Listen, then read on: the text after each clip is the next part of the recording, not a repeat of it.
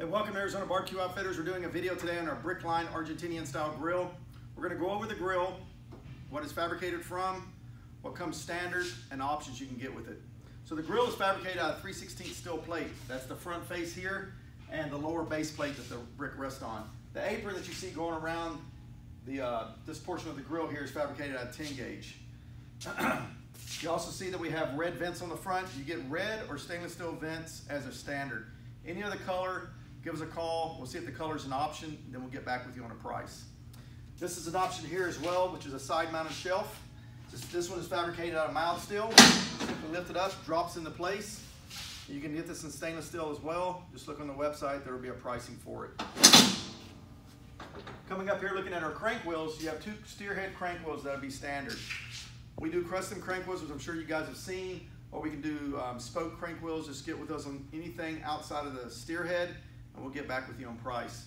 Now, one of the things on this grill, and I'll open the face so you can see the brick and everything, is you notice it's got two grates.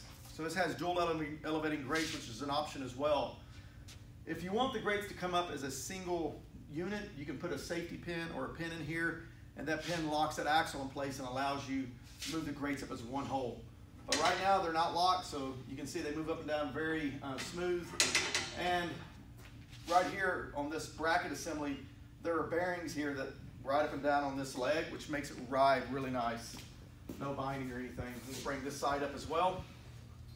And if you look down underneath, you can see that the whole brick line area is wide open. So the settle in the back is suspended in midair, which really gives you great access to reach back in and move your ambers or coals around where you want them at. I'll go ahead and close up the front face. Drop these guys back down. And one of the things with our grates here is the grate frame and the grate itself, they come out really easy, which allows the whole firebox now to be open. So you can put a rotisserie system on it as an option, and you know, do a whole animal, do chickens, do whatever you desire in there, but it would leave you a nice open area. So we'll go back here to the brasetto, and like I was talking about the brasetto, it's suspended in midair. So there's nothing supporting it, so it has to rest on this back apron plate here. And if you want to take it out, if you just lift it here, it's really difficult to get out. But if you lift it down below, right here, you give it a little tug up, it comes right out. And then if you want to put it back in, you just line it back up over the fire brick, drops right back in place. These pieces of angle iron here that you see, they're just kind of wedged in there to keep the brick in.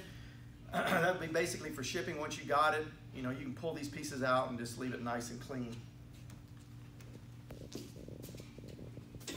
So if you got any questions or anything, give us a call at our shop, 520-622-8335, or visit our website at www.azbbqgrills.com. Thanks a lot for looking. Support small business by Made in the USA. Have a great day.